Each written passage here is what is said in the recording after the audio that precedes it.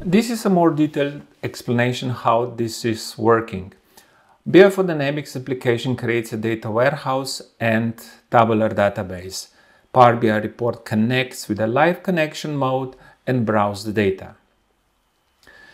When you switch, and it is recommended to switch from live connection to direct query, or you can create a new report that's connecting to semantic layer, then you have a lot of flexibility to extend the model. You can write measures, calculation groups, and with the new functionality, you can just click on external tools and publish this back to semantic layer. Actually, it doesn't go directly this way because then the new changes from data warehouse would override the changes from Power BI, but it goes through new Writeback client. So this Writeback client is a desktop application installed on a user computer that is not connected to a server, and this application finds the differences or what's new between the local and a server model.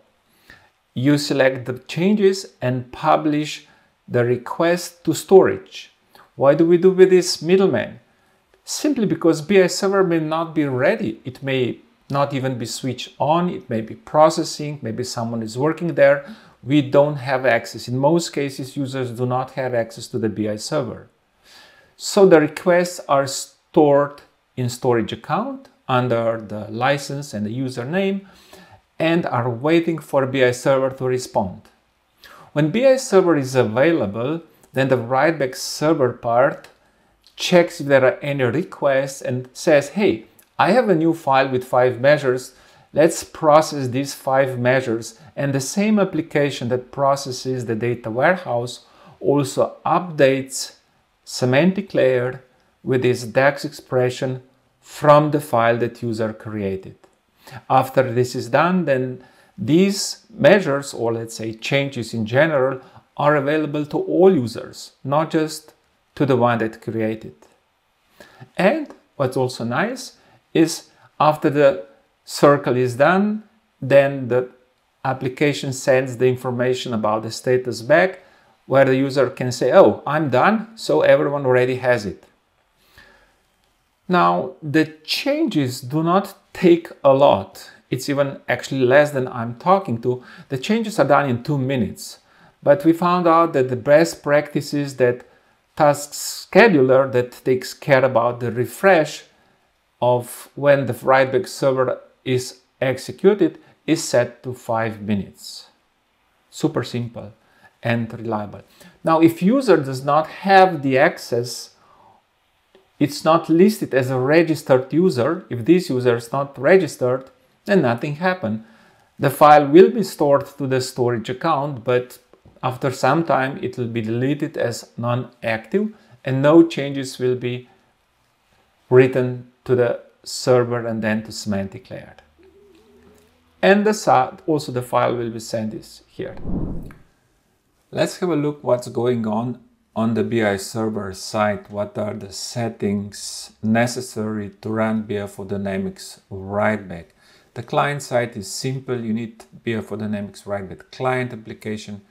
And let's check what is on the server side. Now, we are now on the server where you would need to install BI4Dynamics Writeback server console application.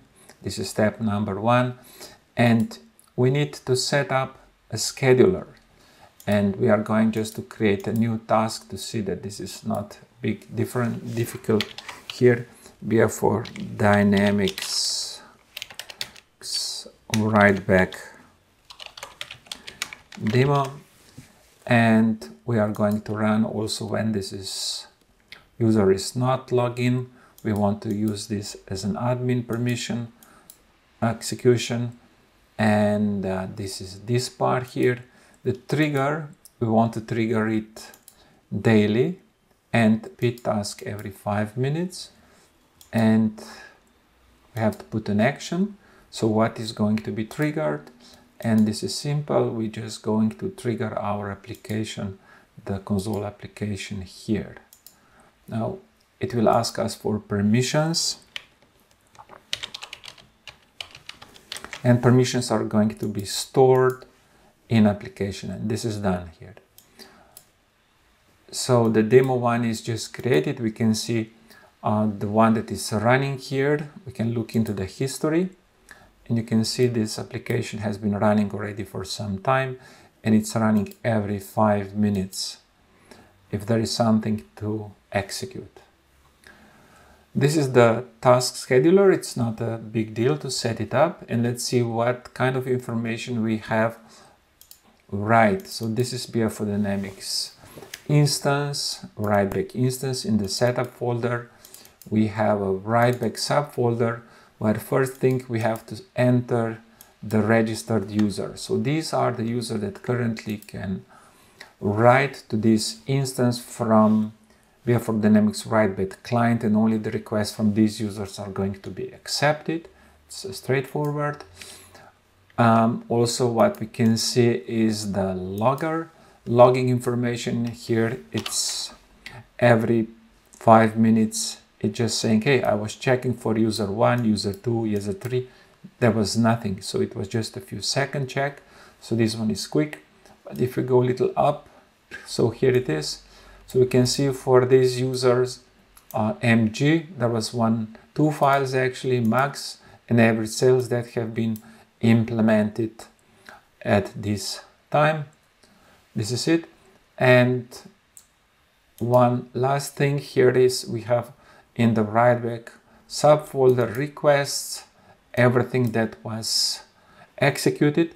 This is in a readable format, so it means that if we open this request, this is a JSON file of our solution. So let's just bring this JSON viewer here, paste it, and let's just get it into the view. So here it is. So we can see we have measures supported, which is everything about the measures, calculation groups, attributes or parameters, if this would be in this case. I hope you have a better understanding what we have on the BI part, on the server part, and it makes a really good addition to our standard data warehouse solution. Thank you for watching.